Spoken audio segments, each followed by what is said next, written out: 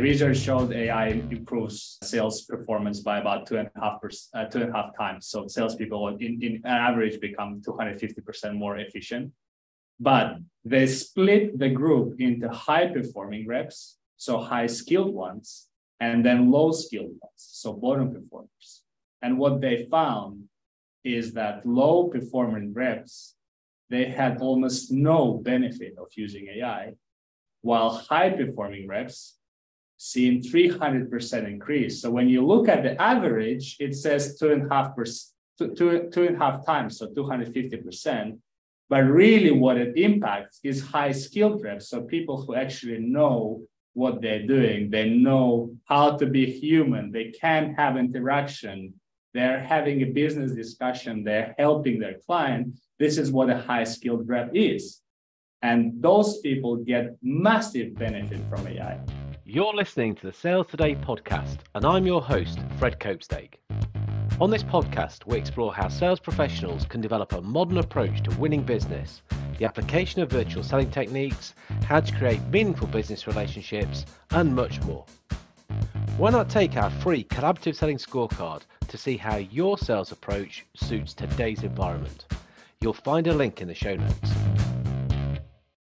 And welcome to the Sales Today podcast, where I'm delighted to be joined today by Anton Dobrzhanskiy and Miro Putkonen. How did I do? Great. Yeah, Nearly as good as names ever. Nearly as good as when I was practicing. But I know the company you're from. Epic Brief. I could say that. Guys, welcome to the Sales Today podcast. It's great to have you on. It's great because your mission is superb.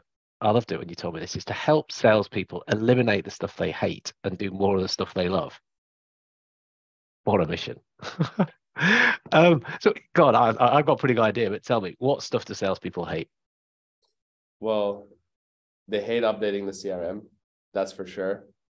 I think some things that make them anxious is they have such desire to be successful, and they're people who are competitive, and they're after performance. So anything that gets in the way of that edge that they're looking for every day. So the CRM is one of those things, but there's tons of things that are getting in the way of getting to that level of performance. And so, we'll talk about this today, but we really think AI will free up salespeople to focus on what they love, which is to make more money. But how do you do that? Because anybody can say that, but it's about finding an edge. The best salespeople are always looking for an edge. Every day, I've always looked for an edge. Anton has always looked for an edge. And we think AI is the ultimate edge. So that's what's really exciting about what we're building, is we think we're building the ultimate edge. And we'll talk about what that means, but that's what we're all about. The ultimate edge. I used a phrase the other day which shocked some people. I said, we need to get an unfair advantage. They're like, what? That sounds really bad. I said, why would you not want an unfair advantage? Why do you don't want a competitive edge, Yeah. And then, I suppose when you put it like that. The subject of today is all about AI, because you guys clearly use it. I know you think about it a lot. And so, the question I've got for you guys to start with, I'm going to put you maybe on the back foot straight away, is that could AI actually lead us into making salespeople obsolete? Could it become so good and so competitive that we end up competing ourselves out of a job? Yeah, Fred, I think, it is a really good question. I think we started our journey working with AI, and we're not technical people. We used to be salespeople, and we still are as founders. We started working about a year ago or 1.5 years ago with AI and applying it in sales. And what we so far learned, and we thought a lot about how powerful AI is, and it's surprisingly intelligent. It's surprising us every single day we work with it. But the honest answer to your question is, intellectually honest answer is that we don't know. and I don't think that anybody knows, is there is a scenario where, and we'll dive into that maybe in a detail, but there is a scenario where AI can develop to a level where it can have emotions, it can have emotional intelligence, but that will be very close to artificial general intelligence, which is like an ultimate AI, but we're not there yet. So I think before AI can actually have emotions and understand emotions and respond to emotions, we as salespeople are safe. It's not going to make salespeople obsolete. However, there are quite a bit of things AI can really help and augment salespeople's jobs and salespeople's every day. So that's what we are focusing on, is making sure that people can use AI to get that unfair advantage, to get that edge. But will it replace salespeople or any other profession? I think honest answer is that we don't know. Yeah, I think anybody that professes to know exactly where this is going to go, we can pretty much dismiss what they're saying, because they don't. We can't, you know. Yeah. I mean, really, you can only answer what's happening here and now today. And we might listen to this podcast in a year's time and think, whoa, things have moved so fast. But I think the idea of augmenting the human, I like that. That makes a lot of sense to me. I mean, if we look at different types of selling and how we might bring AI into that might be kind of interesting. Yeah. Because I know that's something you've talked about, sort of transactional, consultative, solution selling, provocative selling. We love putting labels on selling, don't we? And let's start with each of those there. So transactional selling, talk about what AI can do with that. Yeah, so I think the context is really important. So to look at all these different types of approaches to selling, like the bigger context is that the salespeople only get 10% of a buyer's journey. So that's the context that we live in. Salespeople don't have the privilege anymore of doing 3 discovery calls like we used to. We're not in control as much as we used to be. So that's a big problem, and that's the context that we live in. And the question that we have to answer is, do buyers actually want salespeople there? And so the big underlying question when you look at all of these different types of approaches to sales is, which type of selling adds the most amount of value, or does it add value? We feel that the type of selling that doesn't add value, doesn't create value, is more likely to be replaced. So when you look at the type of selling that is already being replaced by buyers' preferences, bottoms up, you look at DIY or transactional selling, those are the type of sales approaches where the buyers are already saying, look, I don't need you. I can do this on my own. I would rather, that's why we see the emergence of product-led growth. Like, I would rather go and try the tool myself.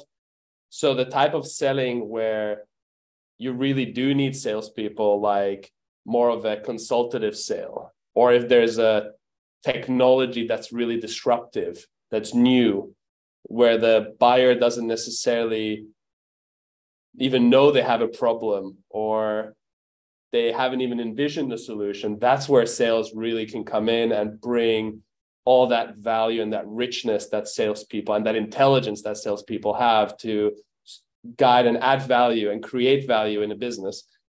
And so when you look at the different sales approaches, you can kind of predict that the ones that don't add value are the ones that are most likely to be replaced. And so salespeople can think a little bit about the type of selling that they're doing and potentially position themselves to be value creators as opposed to just value communicators. I'm with you on that. Yeah, so like a transactional sale, the salesperson can't add value. It's pointless being there, bringing nothing to the party. Don't try. and a salesperson that's trying, or a company that's using salespeople to do that, waste. I think it's then getting interesting where a salesperson could add value, but if they're not, they're pointless. Not the salesperson, that individual is pointless from the buyer's point of view. That's horrible, isn't it? Imagine as a salesperson being considered pointless because you're not bringing enough to the party. And I think this is where we can then use AI to make sure that what we're doing absolutely is on point and it's helping people to think is really, well, augmenting the human, like I've said already. So yeah, the consultative solution and provocative sales, we can do it. So again, how can we start to do that? Practically, what could a salesperson do tomorrow using AI to sort of bring something into their approach to do that? Yeah, for us, it really lies in five. You can call them buckets or five segments of what AI can help you with, or what you can use AI for.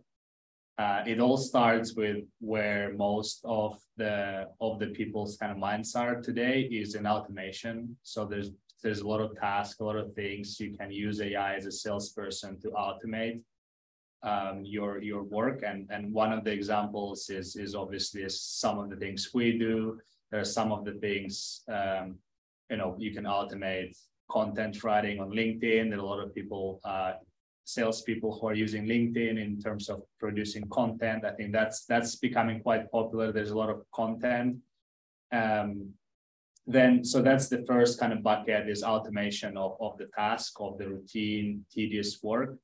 Then the second bucket is needs analysis. So that's where AI really can help salespeople to actually try and understand and remember what the client really needs, and help you really be on point during the call, and also after the call, and before the call, that these are the needs of my clients. AI helped me to prepare for this call. AI helped me to give information, give intelligence further down the organization. So that's the second bucket.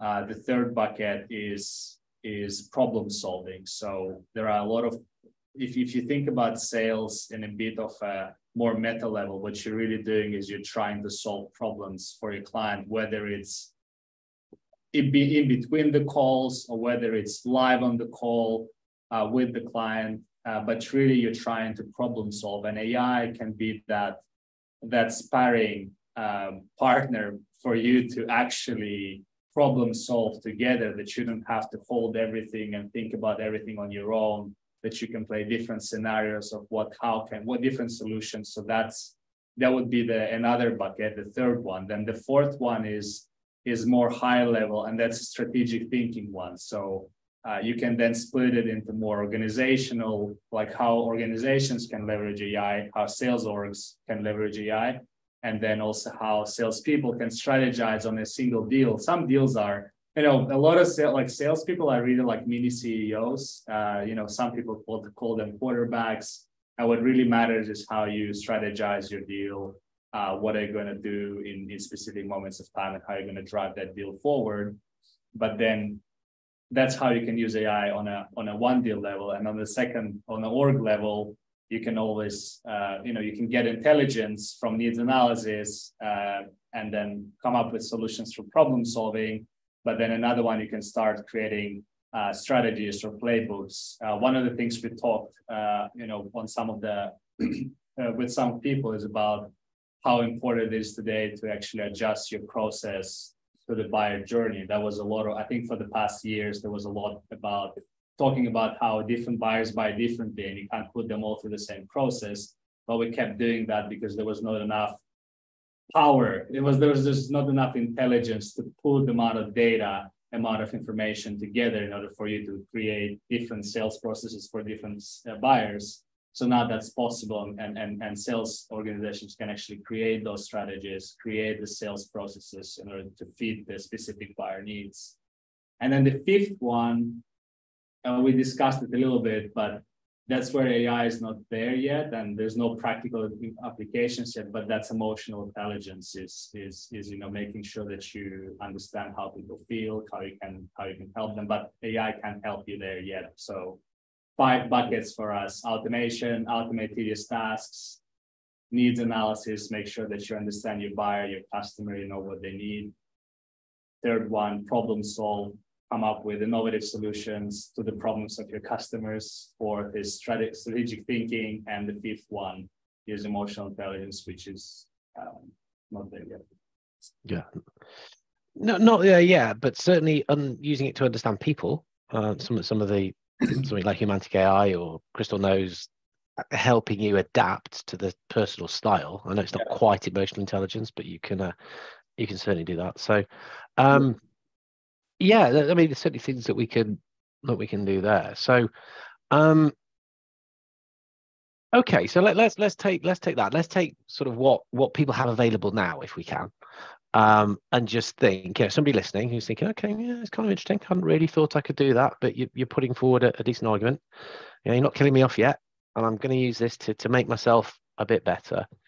What kind of things could they do? I mean, you talked at a high level, some practical stuff that somebody can take away and say, right, yeah, I'm going to use ChatGPT this or something else for that. Yeah. What sort of things might you suggest?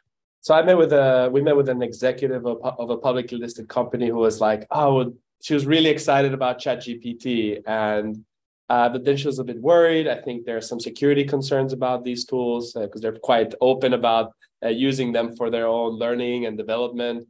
But like one of the things that I asked her was basically like, what are you scared of asking it? And then I said to her, she kind of like was a bit struck by the question. And I said, ask that. And that's what I tell people. Just think of that thing that you're scared to ask it and just ask it. And just start trying, start playing around with it. We had a situation with Anton a few weeks ago where we had a sales call, and Anton was like, there's a sales call that's coming up. I don't feel really prepared. And I'm like, let me try something. So I went on ChatGPT.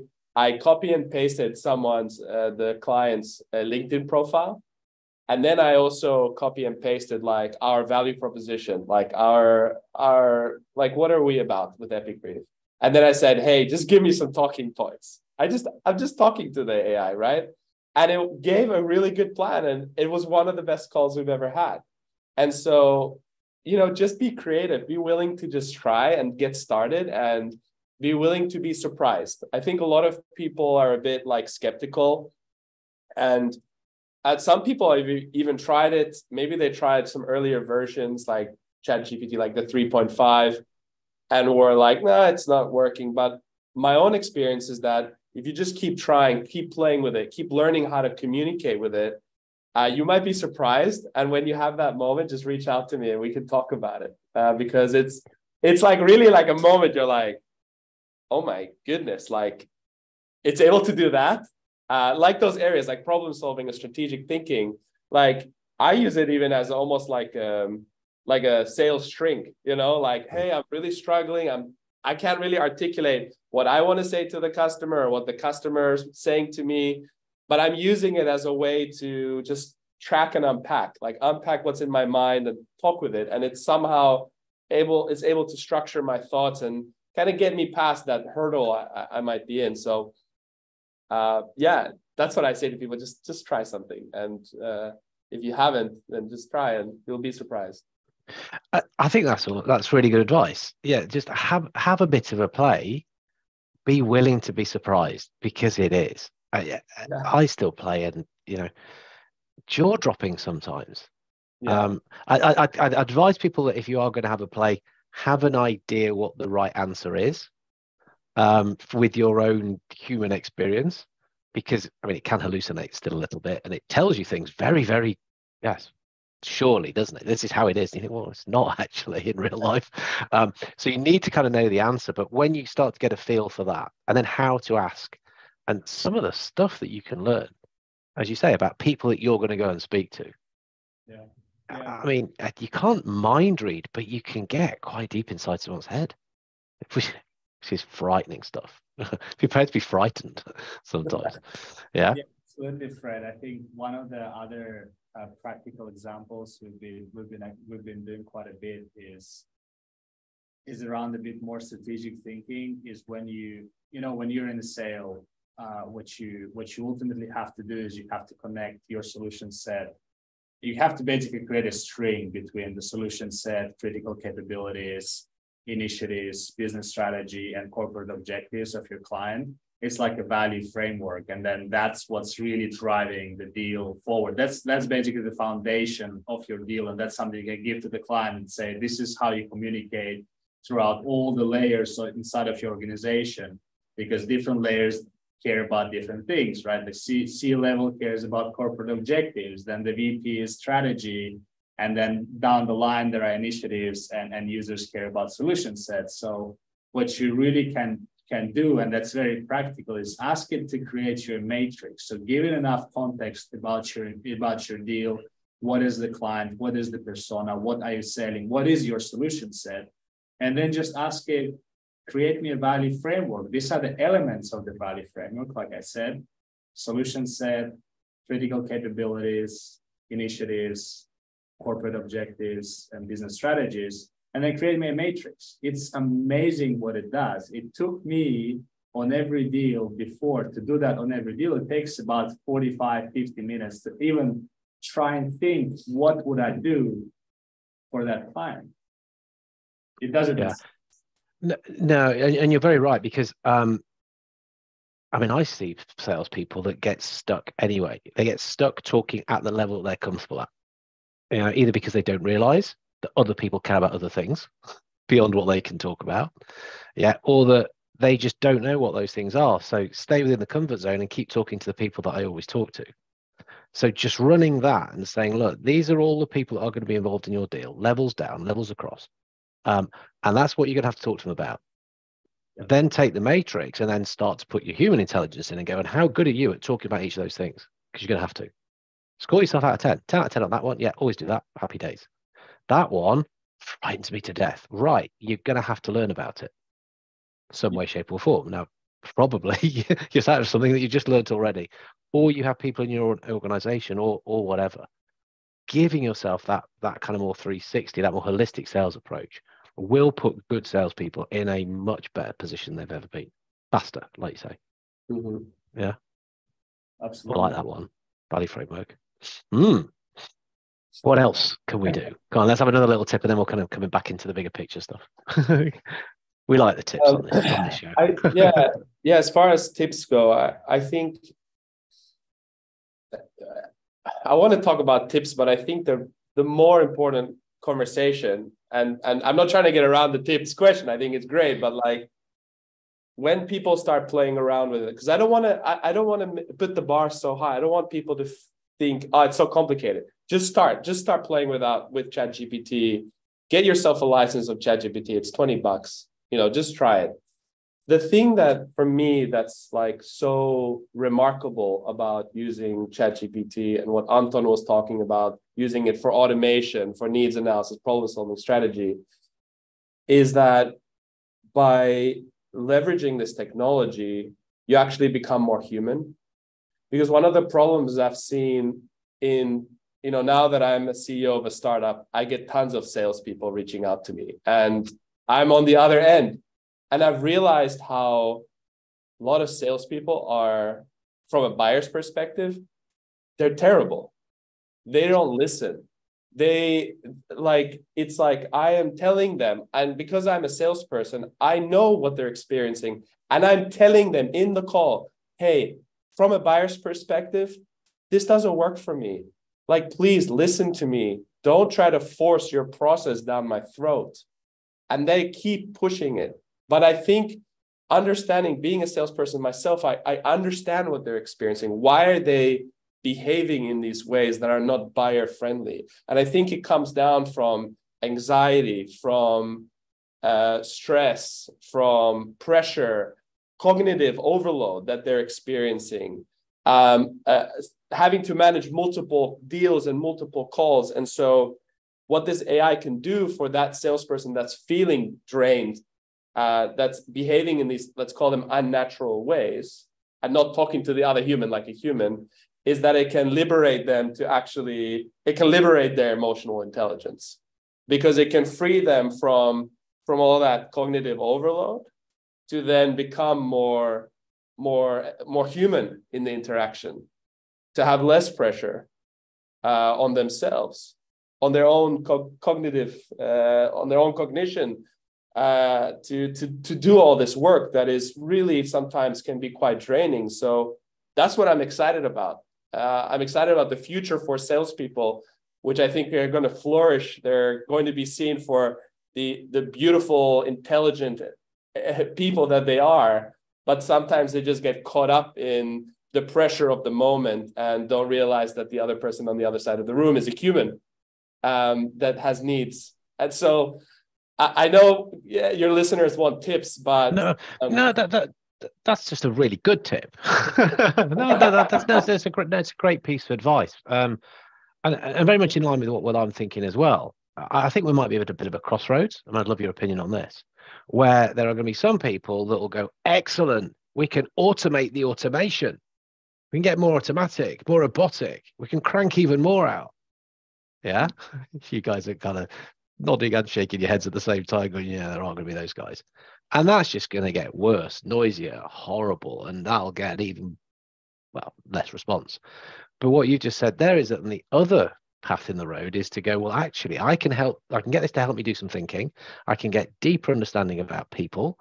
I can go with a better hypothesis. I can talk to them more about what they're interested in, which is themselves, because I understand it better. And our conversations are going to spark. They're going to be brilliant. Yeah. And I don't know if there's a middle. I'm not sure. I'd love to hear what your guys' opinion on that kind of, are we forking the road? Yeah, Fred, concept is. Yeah, I think what's really, there's a really fascinating fact I'm going to share with you. It's there's a lot of opinions. We have opinion, you have opinion. I think what really happened, and it actually happened about 2 weeks ago, is that there was a group of researchers, academic researchers, who actually ran a field experiment on 40 salespeople using AI in their workflow. And the reason I'm mentioning it is because what you just said is that there are the salespeople really are in 3 buckets. If you said there's top reps, there's average or good reps, and then there are average reps. And it's interesting what they focused on their research is not just only on how AI helps and how much more effective that group of individuals is. By the way, AI, but people who don't know how to do that, or they're caught up in the moment, or they have this old stress, they might know what to do, but they're really, what Miro just said, they have a lot of anxiety, they're really drained, they can't think because of all the stress, they have zero benefit from it. So what you're saying is don't give up your sales training yet, boys and girls. Or is that just what's a sales trainer heard? No, seriously though, that's very interesting. If you haven't got a good solid foundation, if you haven't got a basis to build on, it's like building a house on sand. It's all going to come crashing down anyway. If you're good, you're solid, you understand what good modern selling looks like anyway, that's when you're going to lift it. Yeah. Masses. But I want to go back to that basic number. Yeah, even the average, 250% better. If you're not doing it and your competitor is, they're 2.5 times better than you. Yeah, potentially. Edge. I mean, yeah. I think besides the numbers, what's interesting from that research is actually feedback from the people. And you can see how low performing reps were complaining about AI, that it makes their work harder because they have to engage in the more challenging conversations. And then high performing reps were really like, this is the best thing ever. Can we just continue? Can you guys give it more? Just give me more. It was like, I'll share with you the research paper. It's very academic, but it's really, really fascinating. It's all right. I'll stick it in ChatGPT and ask it to summarize. No, I'd love to see that. Yeah, I can imagine. I can picture it because I've worked with all sorts of different salespeople, and I can imagine the ones that you give a tool, you give a technique, you give something, which usually involves a little bit of work, and it's, oh no, I ain't got time, don't want to do it, don't like it, doesn't work for me, not in my industry, all of the above. And people go, this is awesome, this is helping me, I can see the benefit, give me more. and I'm going to read that paper because I'm wondering whether, the low performer is going to take the easiest option, borrow someone else's prompt, cut and paste, take the output without really doing anything for it, using it raw. It didn't work. Yeah. Whereas the high performer is, let me understand what this thing is doing and how it works and how I can use it. And as you said, playing with it, working out the best way to ask it stuff. It does change, it does change. Ask it to be somebody different and the answer changes. All that stuff which they work out. The shortcut, the hack, doesn't work as well. But people who start to get their heads around it will certainly benefit. Oh no, that's really interesting. I hadn't come across those numbers. Okay, so we're going to enhance the human. We're going to use this stuff to make ourselves better from a position of strength. What else do we need to know? What else do you want to share with the listeners? Yeah, I wrote an interesting. I think I had like 12 reads on my Medium article that I wrote about it, but I introduced the concept of Alice, called her Alice, the AI buyer. So that's something that people need to think about, that there's going to be AI augmented salespeople, but there's an AI buyer that's coming your way. And he or she is very, very friendly. Your buyer is going to ask Alice to go out and talk to all the vendors. And she will come to you and say, hey, we're really interested in buying some software, and we'll answer all your questions. And then at some point, Alice will go back to the buyer and go, hey, I've talked to all the vendors. I've analyzed their technology, all without the human in the mix. And then we'll ask the human buyer, do you want to buy? No. Keep them warm. Keep going. And we'll keep that conversation going. And not only that, once you buy the software, once the human buys the software, this AI buyer will make sure the value is being delivered. We'll be there analyzing the software, making sure that it's software, whatever it is, making sure that it delivers the value, and holding the organization and the sellers accountable. So this AI buyer is on its way. So on both sides, on our side, we're talking about AI sellers and making us better, but that's going to be an interesting challenge, I think, for sellers as well when Alice shows up. What are we going to do?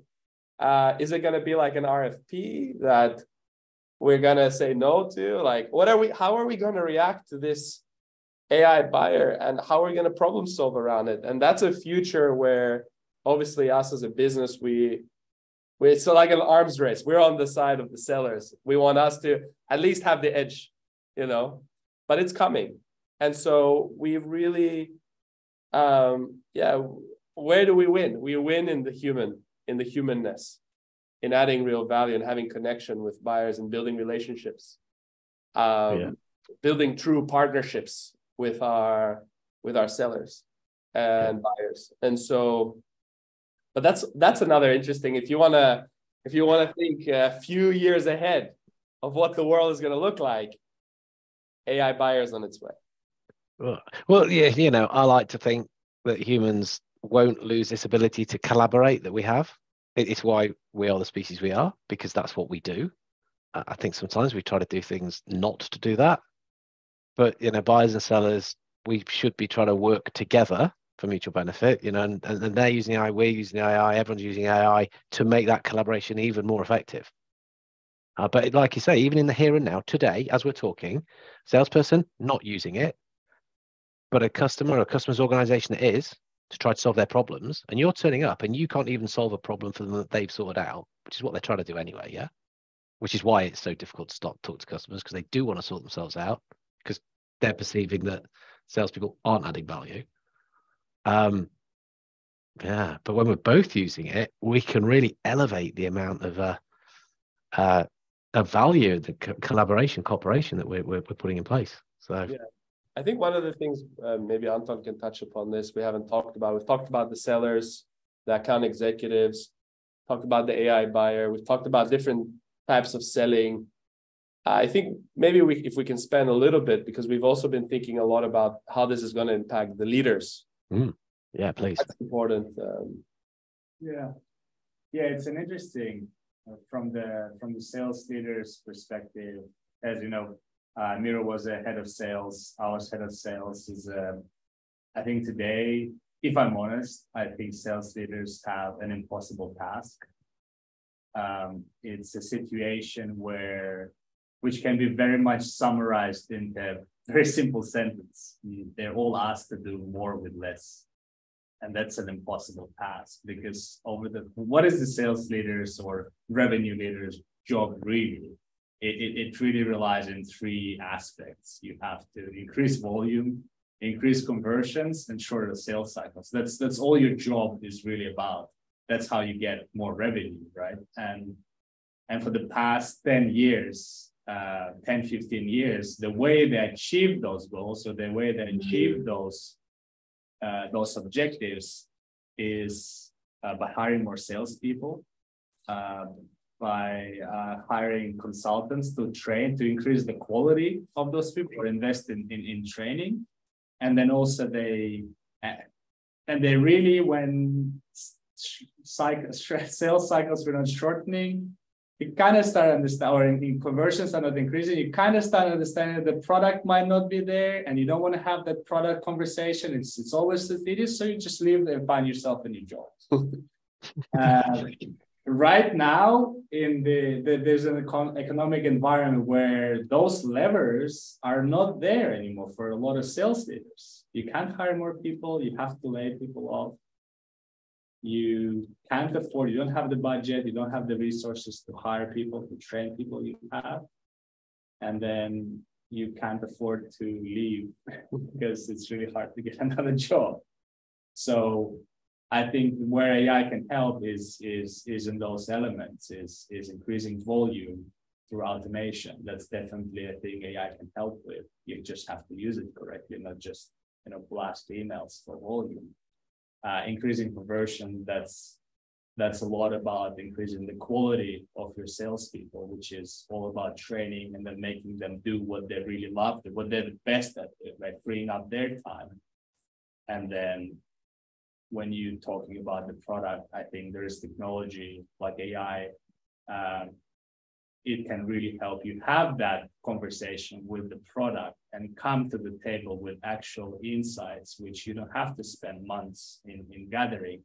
The market insights, which your sellers are hearing from the market. Now you can actually come back and say, these are the needs, these are the pain points. Here's 100 clients who are asking for this.